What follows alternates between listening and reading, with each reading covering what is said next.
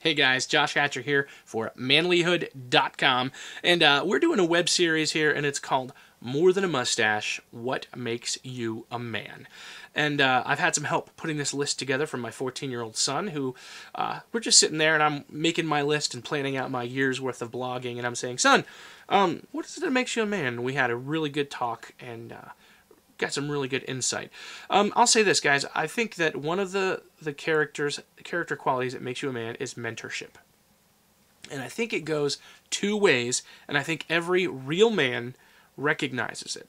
I love the fact that men is in the word mentorship, because real men mentor and real men are mentored. I want you to think about, what it means to be a mentor to somebody. Do you give back? Do you help people that are younger than you, or that are maybe not quite in the same place you are to learn and grow, and are you at the same time connected with people that help you learn and grow? A good buddy of mine hit the age of like 21, 22, and he says, man, I'm just so frustrated with life. I feel like I don't have any friends. I said, dude, you've got lots of friends. He goes, no, but I don't have any friends my own age. And that's when I said, look, I think we all hit this point. It's about the time that we would get out of college. I would prefer that it happens earlier, because if it happens earlier, I think we skip that whole mess of college frat boy, and we can jump right into manhood, if we do that. But I think the key is something happens in your friendships. And you used to have a whole bunch of friends the same age as you. But when you have friends that are 5, 10, 15 years older, 5, 10, 15 years younger, those are your friends. Why those age gaps? Because you know what? If they're 5, 10, 15 years older than you, then they can mentor you. They can teach you.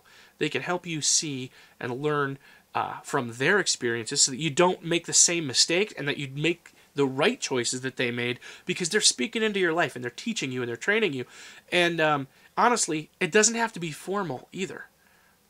It doesn't have to be, will you be my mentor and will you teach me? No, you just have friends that are older and that are wiser. You want to know how to do some plumbing under your kitchen sink? It helps to have a friend that knows how to do it. I'm not even talking about, this deep spiritual, metaphysical stuff. Well, I am, but not just that stuff. I mean, you want to know how to change the battery in your car and you never learn how to do it? Guess what? If you know somebody older than you, they can help you do it. And at the same time, you can be that person for somebody else. Identify the people in your life, and they're going to fluctuate and they're going to change, and you might scare people off, but identify the people whom you can mentor. Now, don't be bossy, don't be demanding, and don't be like, I'm going to mentor you, you need somebody to take you under their wing. No, I think it best happens when what they feel from you is that you're a friend. Because doesn't it feel that way with you? Wouldn't you rather that the people that are older, you just feel like a friend who just happens to give you some good advice?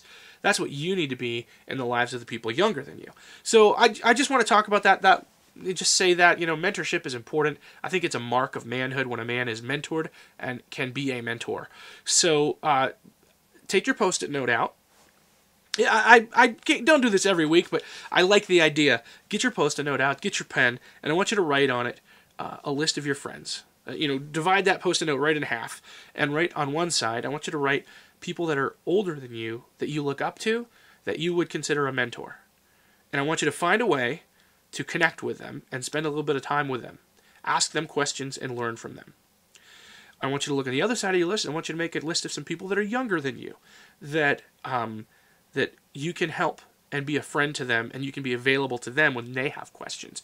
And you do that, put it on your mirror, and when you go to brush your teeth, don't go to the mirror to shave. When you go to brush your teeth, you can see that list, and you can think about those guys. And, if you're a spiritual person, you can say a prayer for them, or you can, if you're not a spiritual person, you can still make a point to connect with them and be reminded of them, and think about them and try to learn from them and try to teach them. Also, let me just say this. Just because somebody's younger than you doesn't mean they can't teach you. You may actually have a mentor that is younger than you, but maybe he's better at something than you. Let's look at social media, for example. Let's say you need to do social media for your business. You might find that the 21-year-old kid right out of college, the frat boy, can teach you what you need to know about social media. So he could be your mentor in that particular area. So, the lines do blend, and they are fuzzy. You know, we're not talking black and white here. So just keep that in mind and think about that. Make sure you make your post-it list, your post-it note list, and stick it on the mirror so you can pay attention to it in the morning.